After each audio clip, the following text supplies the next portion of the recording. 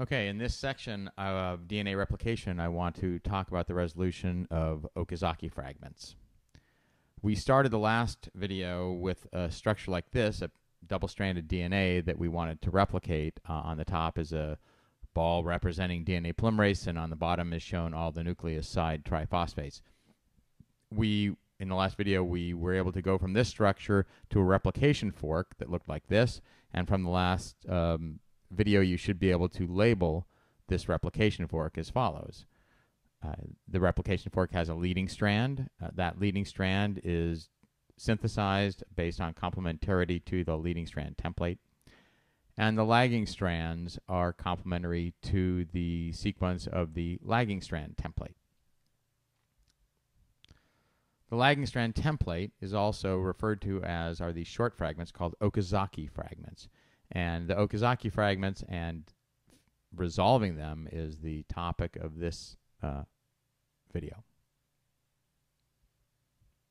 So let's finish polymerizing the DNA as well as we can using DNA polymerase and RNA primase. So the upper double-stranded DNA molecule can continue to be synthesized because there's a 3' hydroxyl available and there's DNA template available, so DNA polymerase can work on that just fine. The bottom strand requires a new Okazaki fragment, and RNA primase comes in and will synthesize a new short molecule of RNA that is complementary to the template. This RNA primer now provides a 3' hydroxyl that is a substrate for DNA polymerase, so that DNA polymerase can now extend from that 3' hydroxyl and synthesize DNA that is now complementary to the template strand. And DNA polymerases will continue to do that until they have synthesized as much as possible. At this point, the upper strand, DNA synthesis is complete. The polymerase has reached the end of the template strand, and no more synthesis can occur. And that's also true on the bottom strand.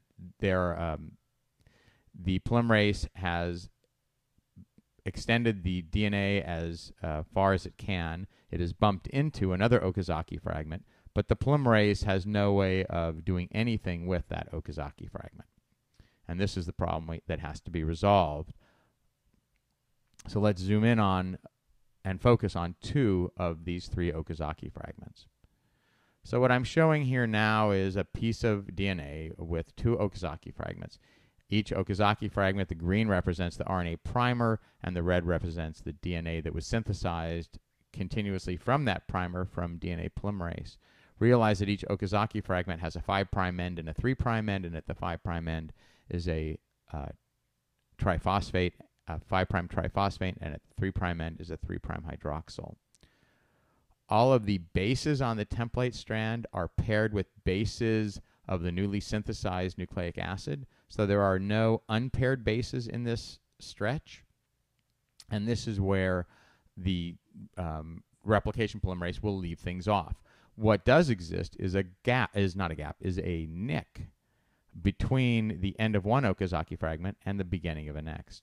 So what's in the middle of the screen there is a 3' hydroxyl on the end of the DNA that is right next to a 5' triphosphate of the RNA adjacent to it.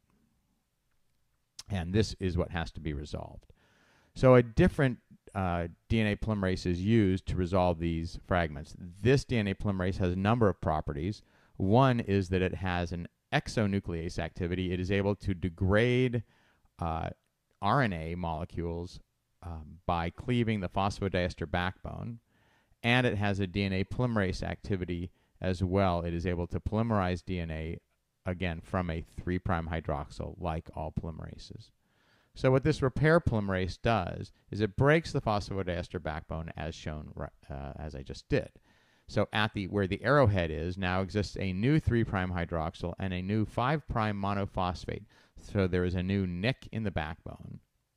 This polymerase then causes the displacement of the base that is no longer covalently attached. Sorry, not the base, the nucleoside that is no longer covalently attached. And I want to remind you that that nucleoside looks like this. It has a triphosphate, and it is an RNA nucleoside and has a hydroxyl groups on both the 2' and 3' carbons. Now, once that nucleoside has been displaced, there's a gap. You'll see a gap now in the DNA strand, in the DNA structure.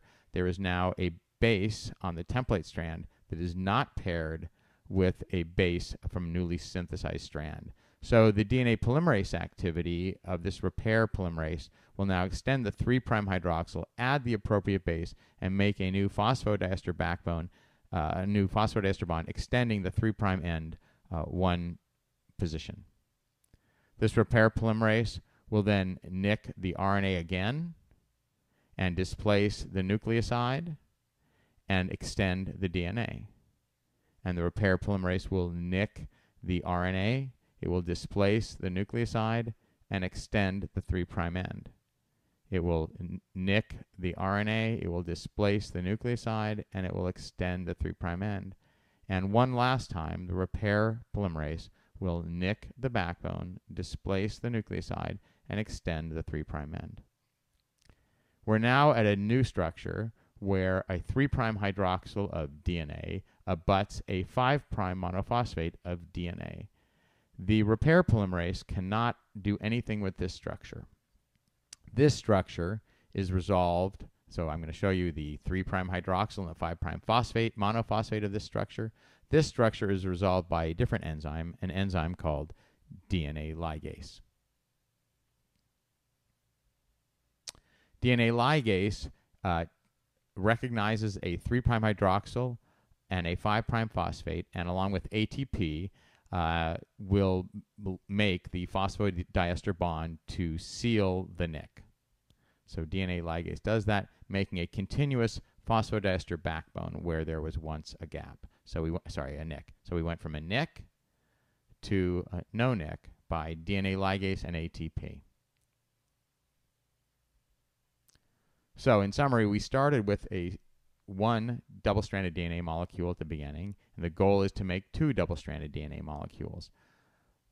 Before we understood how to deal with Okazaki fragments, we made these 2 molecules, but the bottom one had some problems because of these fragments. So what we've talked about in this video is how DNA polymerase, the repaired DNA polymerase, is involved in removing the RNA portion of these molecules and extending the 3' hydroxyl of the DNA, generating nicks in the backbone, and then how now DNA ligase plus ATP seals the nick, generating a continuous DNA backbone. So now we have the situation where we now have two double-stranded molecules of DNA. We started with 1, we now have 2. That's DNA replication. There is, however, a problem. I want you to think about what this problem is. I want you to recognize the problem. And I want you to read and understand how cells solve this problem.